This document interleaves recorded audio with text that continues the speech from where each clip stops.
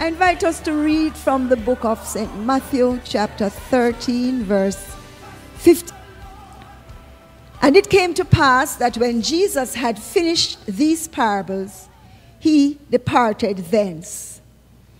And when he was come into his own country, he taught them in their synagogue, insomuch that they were astonished, and said, Whence had this man this wisdom and these mighty works?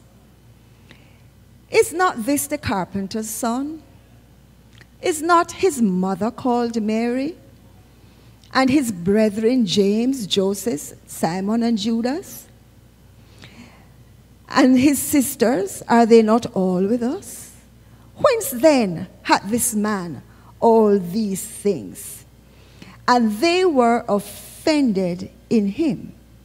But Jesus said unto them, A prophet is not without honor, save in his own country and in his own house.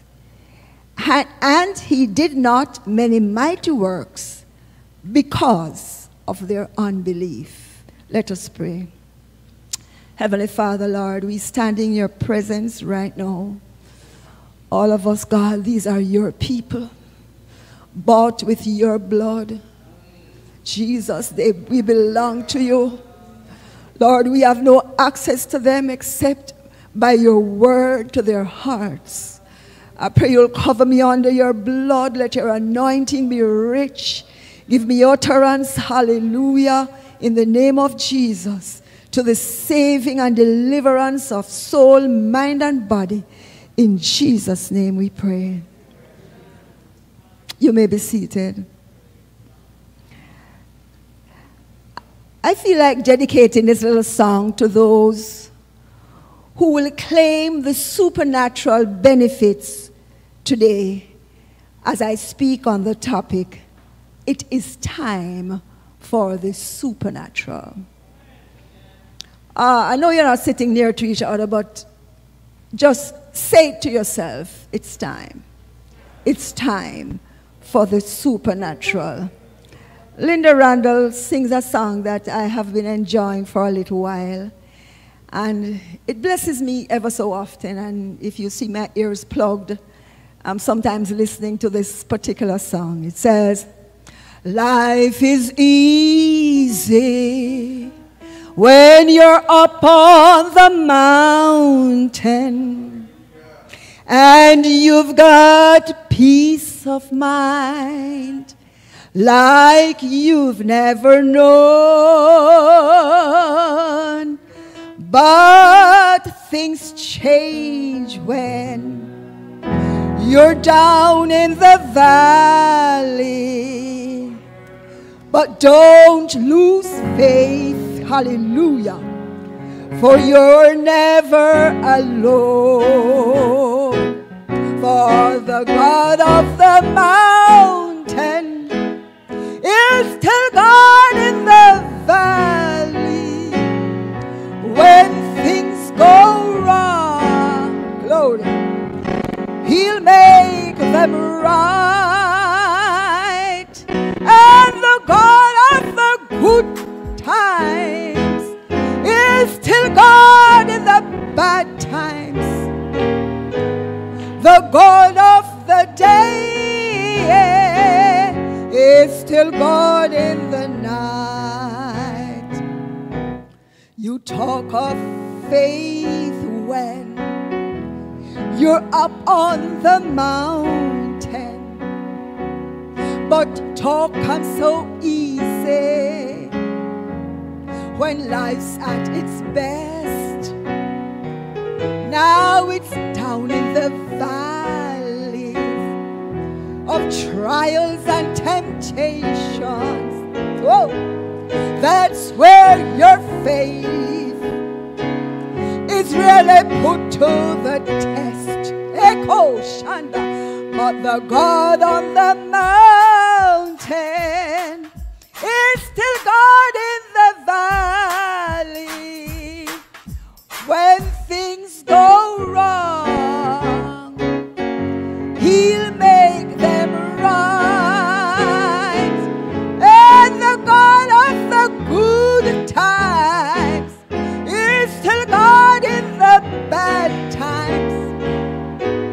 The God of the day is still God in the night.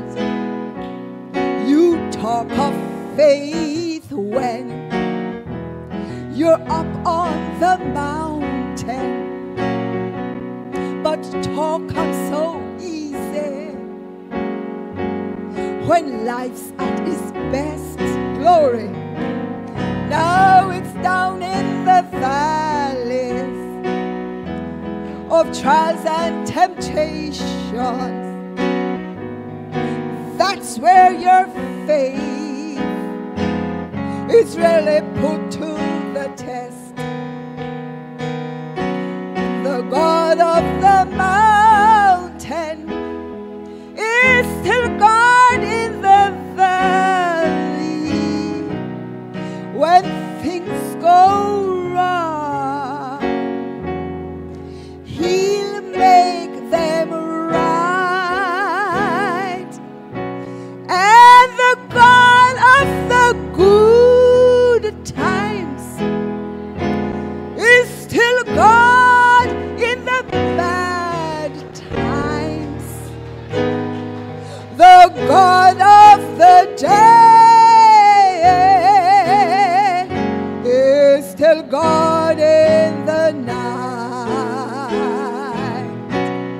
The God of the day is still God in the night. Hallelujah. Glory to the name of Jesus. Hallelujah. Hallelujah. Hallelujah. Hallelujah. Glory to God. We talk of faith when we are on top of the mountain. Talk comes easy when things are good. But when we are down in the valley of trials and temptations, that's when our faith is sorely put to the test. But today it's time for the supernatural. You know, supernatural relates to something that exists beyond the visible, observable universe. It is a phenomenal and above normal experience that really transcends or go outside of the boundaries or the laws of nature. Okay, the Bible says, my thoughts are not your thoughts, says God. And in Ephesians 3:20 it says, now unto him that is able to do exceedingly, abundantly, above all that we can ask. And if that wasn't good enough, it's all that we can ask or think, according to the power that worketh in us. There are some things that we think, and we're mobile creatures spiritually, and the spirit realm is even more real than the natural realm, because many of you can be sitting right here now and go all the way home to your oven, to your kitchen, to the child who you left home or the elderly person while you're still sitting in our presence. So God is going to go beyond even our thoughts. And sometimes we fantasize about some things that we want to become.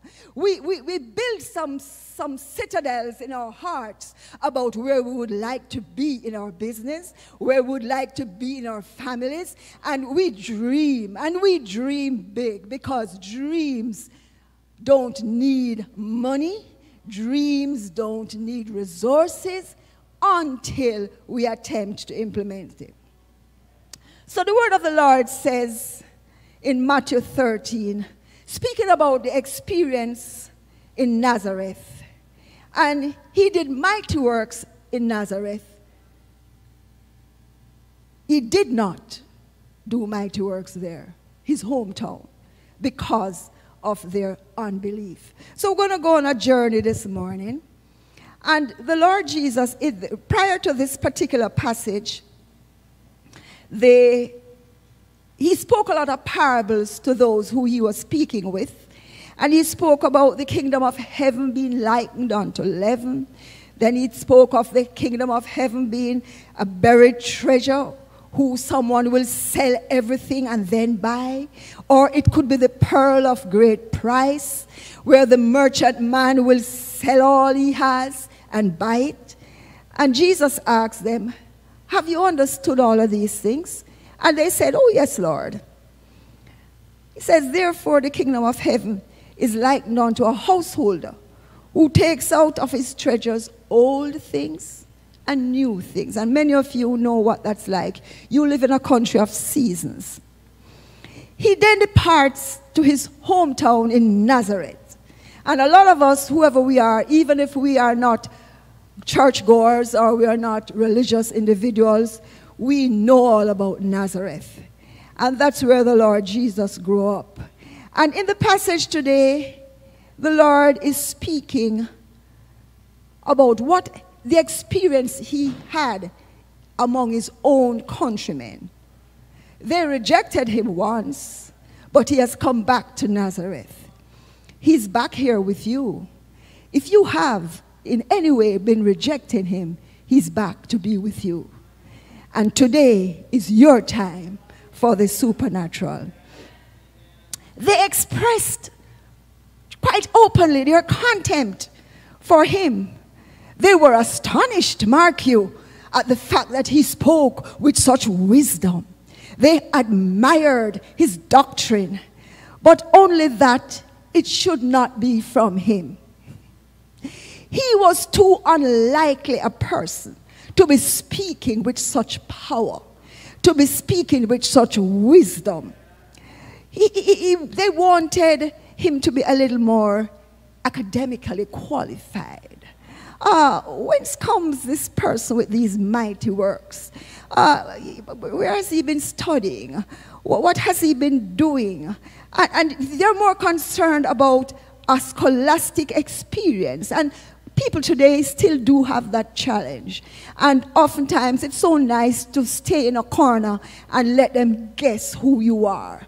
Because sometimes if you tell them who you are, they may have the wrong impression of where your inspiration comes from. Hallelujah. Glory. So he was just a little man. And they went even into the meanness and the poverty of his relations. Is not this the carpenter's son? Yes, it is true. That's true, and there's nothing wrong with it. Why are you reminding me about that? I know who my dad is, that he was a carpenter. And isn't this Mary's son? So, yes. So, what does that have to do? But remember where he is and follow with me. He is in his hometown. So he's not a person of honor among those who he grew up with. And similarly, you will not be a person of honor among those who know you well. To a large extent, they are remembering your history. They are remembering your past. They are remembering your mistakes, even if you have corrected them. And they are looking back at channeling you in their minds mentally back to where you ought to be in their estimation. Oh, glory to God. So they are measuring his worth by his antecedents. They are measuring who he can become by who his parents are. So they are looking on his family tree and they are saying, oh, this one doesn't qualify. Some of us have some relatives that we don't even want to talk about because we don't even want anyone to know we have a connection there. But my God is not concerned about who I was. Hallelujah. He's not worried about the fact that I was a dirty sinner. Oh, glory to God. He is interested in making me experience the supernatural. Oh, glory to God. They were offended by him. And these are some of the stumbling stones that people put in our path. But today I am reminding you, it's time for the supernatural. But it didn't trouble the Lord Jesus. It appears he was not too concerned. in Hebrews 12 and verse 2, it says, looking unto Jesus, the author and the finisher of our faith, who for the joy that was set before him endured the cross, despised the shame, and is set down at the right hand of God. He knows his position. When you know who you are, you don't listen to the persons who berate you. When you're comfortable in your shoes, oh, glory to God, you don't have to fight with anyone who competes with you and measures you according to others. Glory, hallelujah. So instead of being embarrassed or giving an answer that seemed foolish, as some of us would do, get a little angry and disturb our emotional equilibrium, no, glory to God, he just took it. He says a prophet is without honor in his own country. You are going to be undervalued. You are going to be discounted. People will even question whether you are authentic. And you know, we have a lot of reasons why we do that today. Yes, but this did not cause him to get angry and to lay down his hands. He says, some mighty works I would have done here, but you don't believe. So unbelief is the obstruction to the favors that Christ wants to do for us. He says, all things are possible to him that believe. If you can believe, in St. Mark 9 verse 23, all things are possible to him that believeth. But many of us don't really believe a scripture like that. But we need to accept the written word to experience the supernatural experience in our lives. If we don't remind ourselves of what God said about what he can do, we will not be happy to step in to the supernatural. The gospel is the power of God unto salvation to everyone that believe. Very often we are waiting for circumstances to change. But we just need that new way of thinking that our sister read about in Ephesians this morning. But the supernatural is not hindered by our circumstances. It's time for the supernatural. It's time to go where you have never been. It's time to go where people think you will never go. Glory to God. We want to spend a word with you regarding our thoughts, because to a large extent what hinders us in real terms is that our thoughts manage us. At the seat of our actions are our thoughts. But today in 2 Corinthians 10 verse 5 it says we're going to cast down imaginations and every high thing that exalted itself against the knowledge of God, and bring into captivity, lock them up, chain them, handcuff them, every thought that is not in obedience to Christ. Yes, it's time for the supernatural. We're going to look at some examples in the Word of God. Many of us have heard about Mary and Martha and Lazarus, and that's a recording in St. John 11, and how the Lord Jesus had waited too long to get to them. And some of you here might be saying, God, I'm here, I've come here, I'm invited, I'm just here to probably submit to an invitation, or you maybe in your own dwelling, in your motor vehicle, you say, I'm just looking at this site because, one of our wonderful young men have invited me to have a look, but I'm not really interested. I'm speaking to you too. I'm speaking to you. Hallelujah. So Lazarus was dead. And Lazarus was not just dead yesterday. Lazarus was dead. He had been dead for 4 days. And any normal human being understands that 4 days is a long time to be dead. I don't care how much you love me.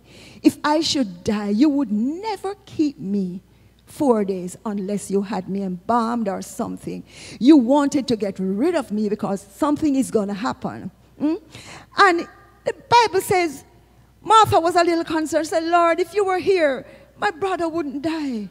And he says, oh, but you know, on the resurrection and the life. She said, yes, I know that's it, but at a future date. So God wanted to change her mind to understand that I am here.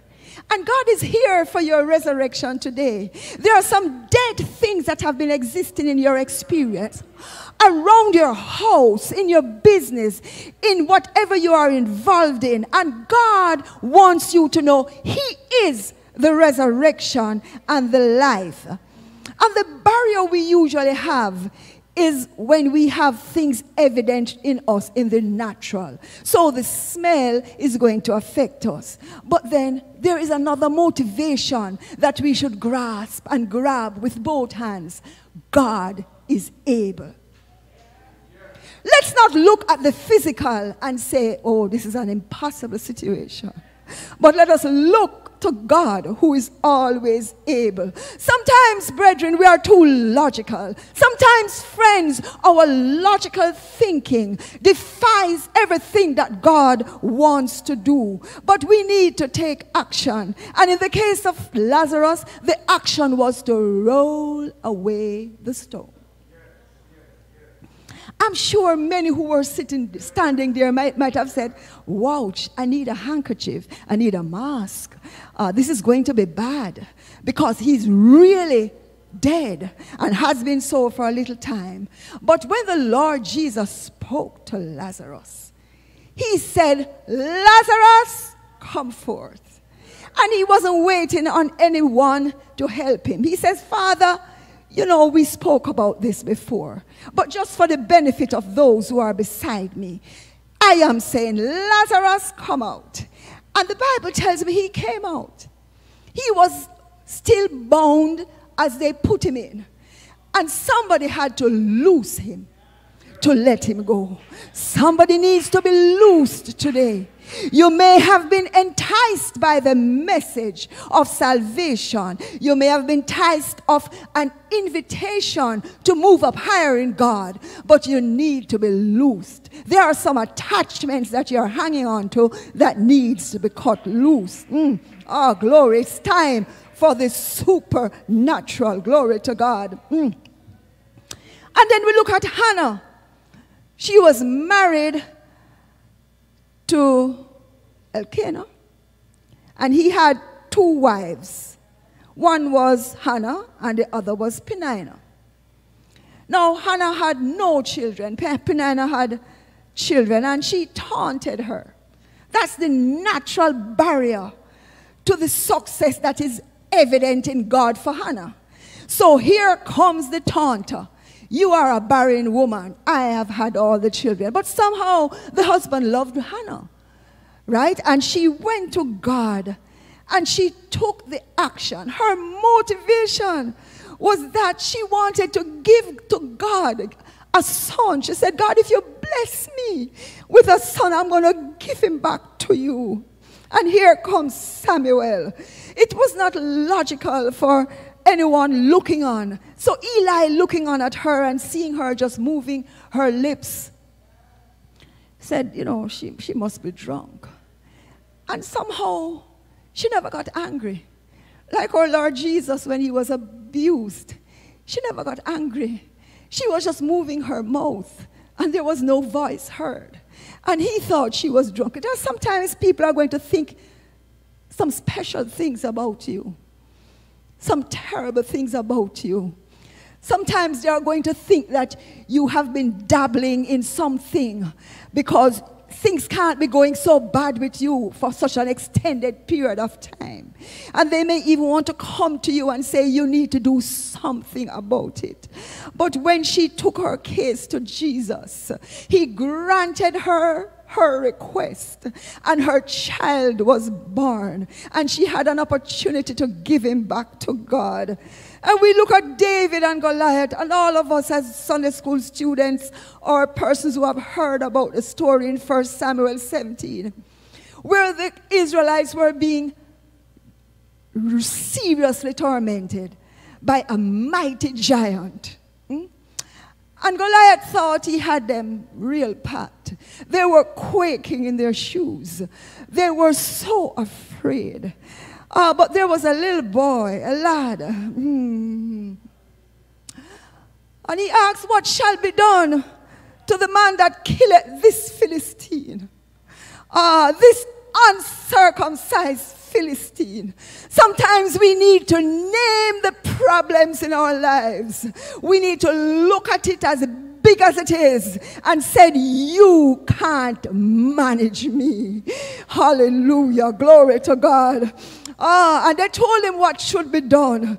And you know, it was natural to be taunted by the size of this man. And he was well clad. He was prepared for war. But then, when David came, persons were encouraging him to match Goliath. And too often, persons encourage us to match others in our fight to get where God wants us to go.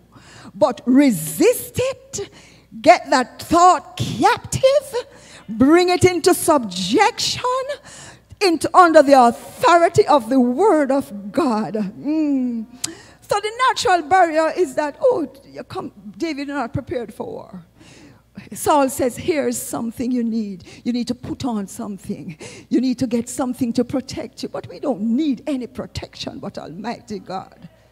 We observe the law of the land, health professionals, to wear our masks. But I tell myself, glory to God, I'm covered from my head to my toe. The blood is on every part of me. And you too can experience that. You too are covered under the blood. And God is going to protect you whether or not the enemy likes it. Glory. So Goliath felt comfortable. And he felt big. And the Israelites were quaking. And they were looking at his size. But I can see David saying, this man is really too big to be missed. He gives me a lot of area to reach. Rather than saying he's too big and will conquer me, David looked at Goliath and said, wow, wonderful idea. This target is too big to be missed.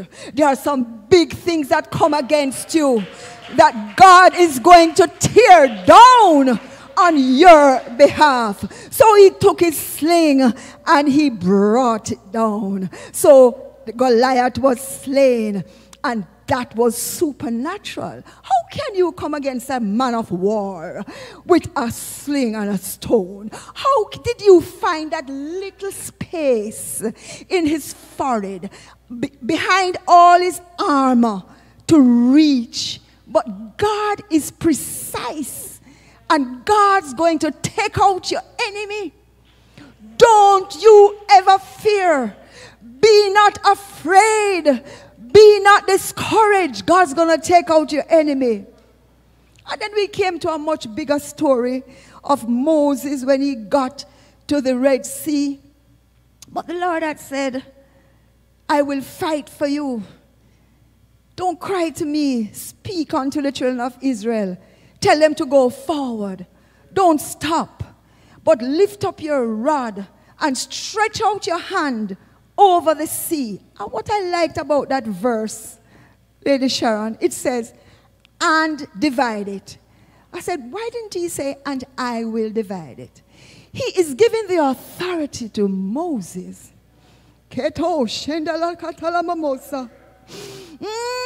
Once you obey the instructions of Almighty God, even if it is something small and it is an implement that God is going to use it and divide asunder the things that are coming against you in the name of Jesus. And as if it wasn't good enough, he may have been a little reticent about using a little rod for a big Red Sea. But then after the people came out, and you know, I often think he must have lifted up the level of the ocean as well, because to travel down and up might have been a little difficult. But when they came out, and they looked back. The enemy is strategic. The enemy will make you feel that you think you got through. Look behind you. There are your enemies on chariots. You are on foot, they are on horses. You are walking, they are running. And he's trying to say to you, you can't make it with that tribe. You can't make it with that host. But God spoke to Moses and he said, you see them coming? Stretch your rod again. Go, Shanda. And I'm sure this time he was a little more active in responding. He stretched his rod and the waters came back. And I see all the 600 chariots and the armies of the Egyptians swallowed up in the wave. That was truly supernatural. I've given you those. And let's not cause the barriers we see to play on our minds. If the thought that comes to you is a thought that does not match the word of God, rebuke that thought. If he says, I will heal you, and the thought comes to you and says, but the pain is there, I still feel the lump, rebuke that thought, and I don't mean in your mind, but audibly. I rebuke that thought. Let the devil hear you telling him that you're not in his corner. Glory to the name of Jesus. Hallelujah. There are some things that you're going to be amazed of when God acts on your behalf. You're going through a rough time. Like Sarah, you may be barren and you want a child, but God's going to deliver you outside of the normal. God's going to bless you. Like the woman with the issue of blood, she shouldn't be in any company. But she said, if I could but touch. She said, I don't care who is going to try to prevent me. I just want to touch just the hem, Lord. I don't want to hug you, Jesus. I just want anything that touches you to touch me. Glory to God. And immediately she was whole. I want to plead with you today, brethren and friends, brothers and sisters. We need to move from the emotional excitement of being in God's presence. We have to go beyond that and take into captivity every thought that is against that which God has for us. We need to see the barriers, the physical barriers, and still go ahead as if they are not there. We need to look in the cupboard and it is empty and still put on our pots. We need to go to the bank with the card knowing you don't expect anything there, but God is going to make a provision. I remember some time ago when I did make a plan to apply for a particular job in government, and I knew it was a job which was not well paid. And many persons, these are my barriers. Many persons says, you're an idiot. You have no ambition. I said, I don't know what God is doing. And I'm just asking you, well, my husband, he was probably the only one who says, Pat, I'll pray. I'll help you pray about this. I said, I don't know where I'm going. I don't know what's the next move. But all I know is God is calling me to do this. And brethren, when I reached the interview, they said, we know you didn't want this position because of the accolades, because there's none. You don't want it because of the pay, because there's none. As a matter of fact, the pay is 1/3 of what you are currently getting with no perks. And they looked at me in the interview and said, are you still interested in the job? I said, yes. But you know, brethren, when I looked at the person asking the question, right behind was a painting, a picture. Not physical, but by an image that appeared when I looked to answer. And it said, That's the ram caught in the thicket. So I didn't know what God was going to do, but I am believing him. And weeks after, they called me and they said, I went to your job. I spoke to your chairman. I told them, we want you, but we want you not to lose a penny.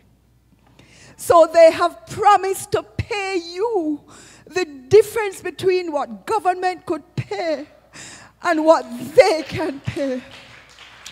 Sometimes we need to look to the supernatural.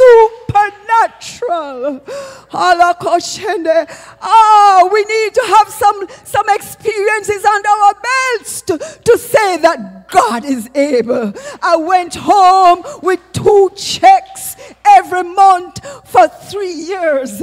I drove my previous company car, drove into petrol station, fill up my tank on my previous company's account.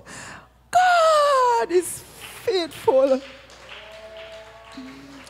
I watched some of those who told me I had no ambition. I watched them coming into that organization, applying for a job. I watched my VP at a previous job applying to be my deputy. Oh, Jesus, I'm not boasting. I'm just telling you, you can trust God. You don't have to bow to the things that the enemy put in your way. We need to move from feelings. We need to let our emotions be in control. We need to speak to our emotions and say, fear, I speak to you. This is not according to the word of God. I cancel this thought. Hallelujah. God did not just heal the sick and raise the dead miraculously for you to doubt him. He has done all that so we can trust him. Are you an atheist today listening to me? You don't even believe that God exists. I told you my story, and you cannot tell me how that happened except by supernatural means. I told you the stories in the Bible, and all of them were supernaturally developed. And if you need a change, you don't need to wait. You don't need to even wonder about who is going to be against you. You don't even have to worry about people who will look down at you, because we who are born again know that we're not looking down at anybody or up at anybody. We're all one in Christ Jesus. You're on drugs. You're hooked on alcohol. Pornography has been your night season. But God is saying to you today, you can be different. When Jesus comes, the tempter's power is broken. He will take all your gloom, glory to God, and fill your life with glory. It's time for the supernatural, not just in the house here today, but it's time for the supernatural to occur in your life. Acts 2 verse 38 speaks of the baptism in the name of Jesus and the infilling of the Holy Ghost. That can be yours today. You don't need to try to rearrange your life. Come just as you are. Cross the barriers in your own way. Seek the motivation you need to take your thoughts into subjection to the authority of God, captive to the knowledge of God. Don't continue to lose time. It's time to be rewarded. It's time. It's time. It is time for the supernatural. God bless you.